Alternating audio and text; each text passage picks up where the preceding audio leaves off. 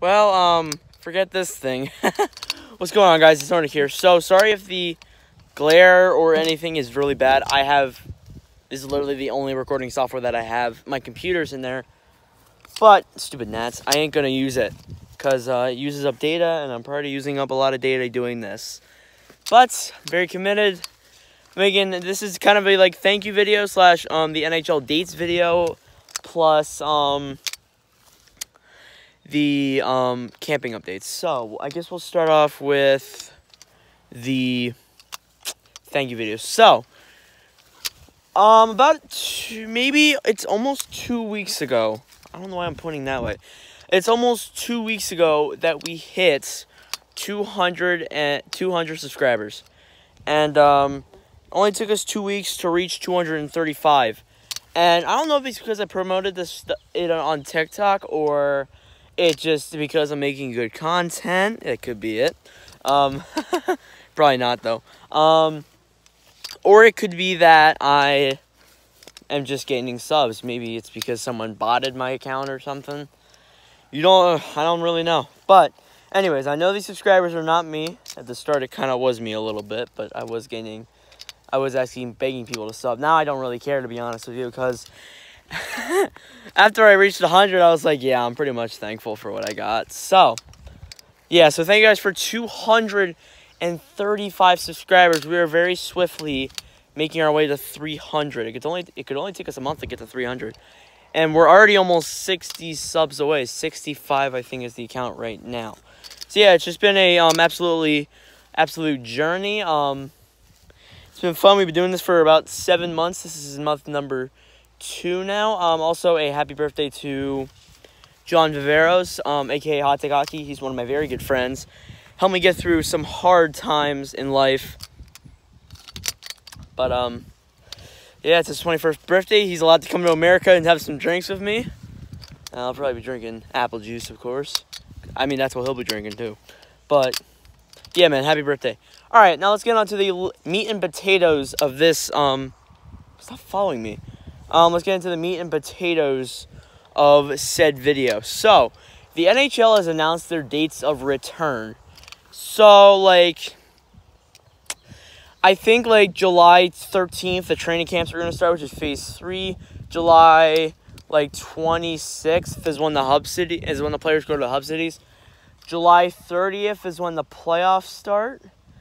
Sometime in between then and September, sorry if you hear the noises, which would be the time that they would announce the Stanley Cup.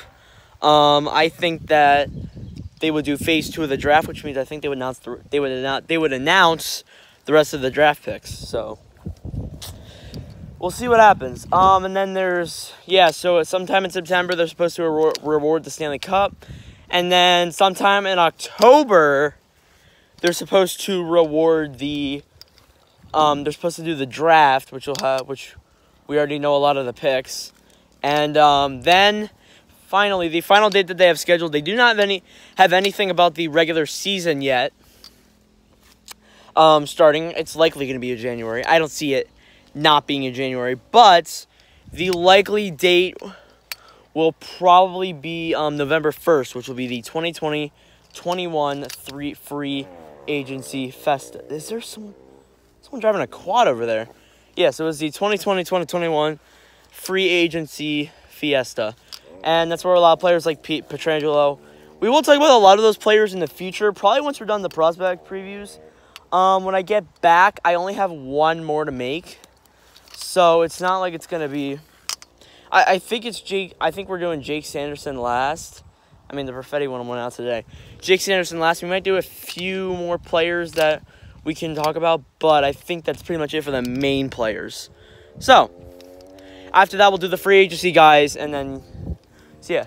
My thoughts on the dates? I think the dates would actually not be that bad.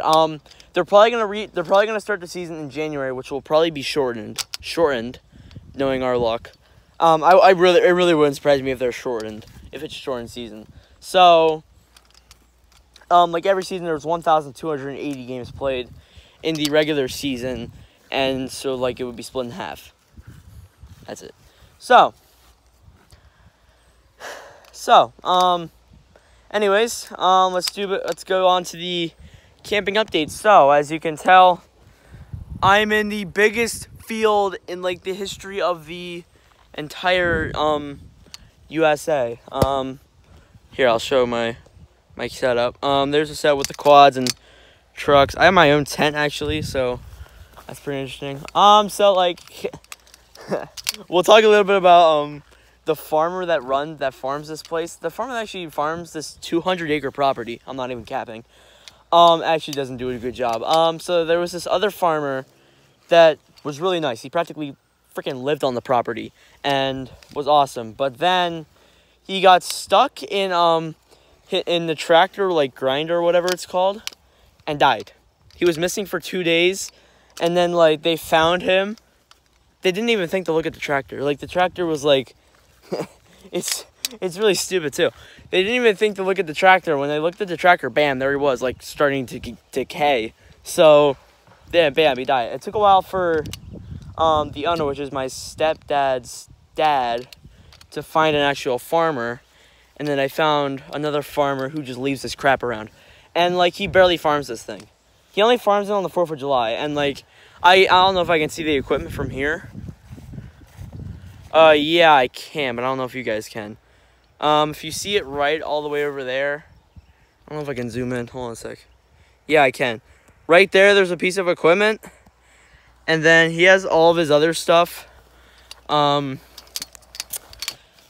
towards the house. He has one more like grinding thing, and then he has a thing that he cuts the grass with, which has a freaking hole in it.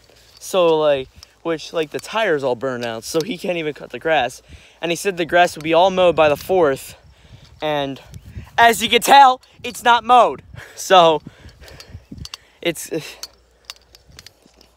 and I mean, I guess it's just like, I mean, it's kind of dumb, but like he just leaves this crap around. I mean, I get the leaving the one with like the tire that's all out of it and stuff, but like, go away.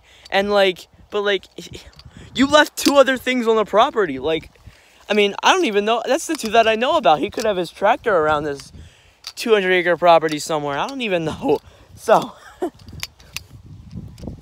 it's just absolutely madness. But at least he mowed the part where we were camping, and it's actually really fun. We're going quad riding. I'm going to have to pick up trash because there's trash all over the property. The owner that owned this like before is so bad at was just making this place into a gosh darn landfill.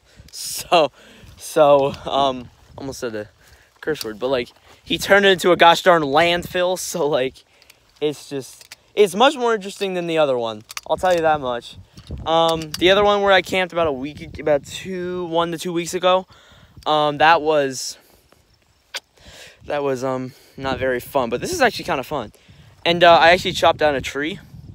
My hands hurt like heck right now. So yeah. Anyways, that's gonna be verse 1. Thank you guys for watching. If you did enjoy, make sure to leave a like, hit that subscribe button. I'll be here to cover you guys with more news, despite me actually trying to have fun. But anyways, that's gonna be verse 1. Thank you guys for watching. If you want me to go explore the farm equipment, no, I'm probably not gonna do that. I'm probably not even gonna be allowed to do that. But if you want me to go do that, drop a like. But I probably won't. So anyways, thank you guys for watching. Trying to get to 300 subs by the end of the year. It's been a fun ride. Thank you guys for watching. I'll see you guys in the next video.